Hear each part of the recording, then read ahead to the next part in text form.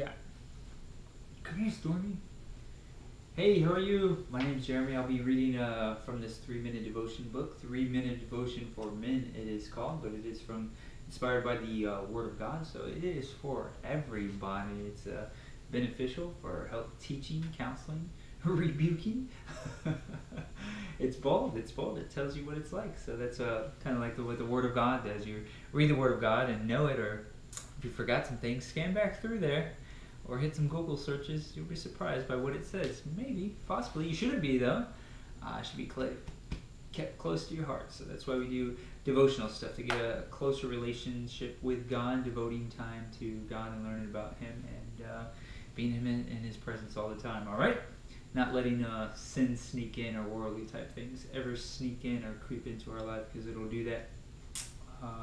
The less and less that you are in the body of Christ, or are around other believers, or isolated yourself, the more sin will sneak in, or the enemy, or the devil, or Satan, El Diablo, will sneak in and attack your mind. So be together, gather together, be in the Word of God, be in prayer, close relationship with Father God. All right, keep Jesus with you all the time, hand in hand, hold you right there. Stormy's gonna read the devotional tonight in cat language. Hope you can speak cat, because I can't. The only thing I understand is, Dad, I need more food. I'm running out on food. And she's got like a quarter left. I'm like, you're not out of food. She's like, I want my food this full. Dad. I always see when she goes, Meow. I'm like, you're saying, Dad, I'm out of food. It's funny. Cool. Out of Your Mind is the title of this devotion. At this point, Festus interrupted Paul's defense. You are out of your mind, Paul. Acts 26:24. Let's see where this goes. Saul of Tarsus, the brilliant Jewish rabbi, had abandoned a promising career to promote the hatred sect he once wanted to destroy. When they heard Paul's story, King Agrippa and the Roman proconsul Festus thought he was insane. Paul stood before them and went on about dead men coming back to life and a heavenly vision, then tried to persuade them to join him. Acts 26. No wonder Festus thought he was crazy and Agrippa was insulted. Others may think great adventurers are out of their minds, but men with a vision want to do what others think can't be done. Take journeys others deem impossible, follow the vision others can't see, and take risks others fear. Deep in the heart of every man is an adventurer, a dreamer, and a hero. Like Paul, you long to follow the wild paths of a great vision, and as with Paul, that journey begins as an encounter with the living Christ. Perfect!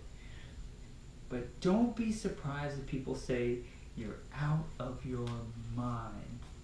People, that would be the Jews and the Gentiles, well, whomever, the non-believers. But people should be supportive and say, man, I'm going to pray for you, or you can go and pray about that. But yeah, it's a big vision, and things are put inside of us that we got to do. We have to do. Yeah, it's our gift, our gifting. We're supposed to be adventurers, explorers, having big vision. There is one book that's specific about that called Wild at Heart by John Eldredge. Wild at Heart. Oh man, how this Christian life and the walk with Christ is supposed to be exciting and fun and reach a lot of people. We're supposed to be have fun and peace and joy at the same time, and excitement all at the same time, with our kids, with our wives, with our moms and dads. It's a really cool, exciting life. But there is a big vision, a big plan and purpose God has for our life, and we need to be in close relationship with Him to find out what that is. But dying to self every day, dying to self, and picking up our cross and following Him every day on whatever He wants us to do, being obedient, right? Cool. So this is how you might pray about that. God, give me the vision and courage to strike off the beaten path and follow you to great adventures. Give me the courage to ignore the critics and the naysayers. Who's the biggest critic and the biggest naysayer in our life? It is the enemy, those little voices that get together and tell you that things are wrong, or it just keeps turning and it won't shut up. That's why turn up that worship music, praise God, turn it up loud, be in the Word of God, keep yourself surrounded. So if you see that I do it all the time, it's because I feel like I'm getting so close to God, I'm doing big things. That's when we get attacked worse. All right, our mind. We're going to do big, bold things, and the enemy does not want us to do that, because we'll be glorifying God. We'll have happiness and peace and joy and excitement, and we'll have love. We'll love God and we'll love others, and we'll be confident. And the enemy does not want none of that. So he's going to tell you, he's going to be those naysayers. And if anybody in your life is what do we call that? Critics and naysayers. Be very careful with that. All right. We can give godly advice, godly wisdom. The people can seek counsel, and hopefully we can teach based on what the Word of God says.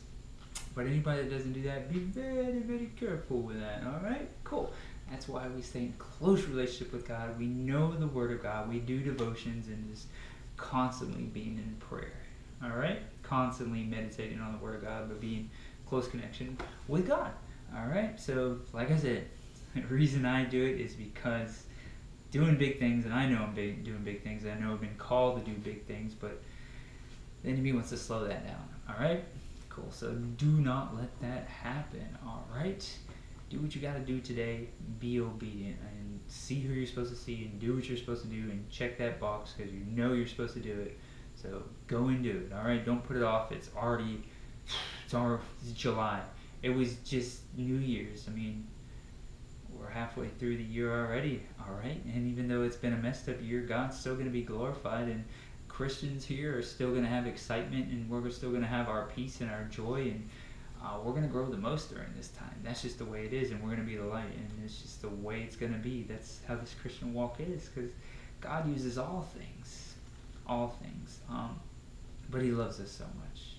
He loves us so much that He's always going to take care of us, and that's what faith is all about. It says that if you know the truths and promises of the Word of God, and yeah, it's incredible. All right, cool. Right now, you might actually have more peace and have more excitement right now and get closer to your family, or do better at work, or your level of fitness or health is better, or your economy, your finances happen to be better than it usually is. Incredible how that works, right?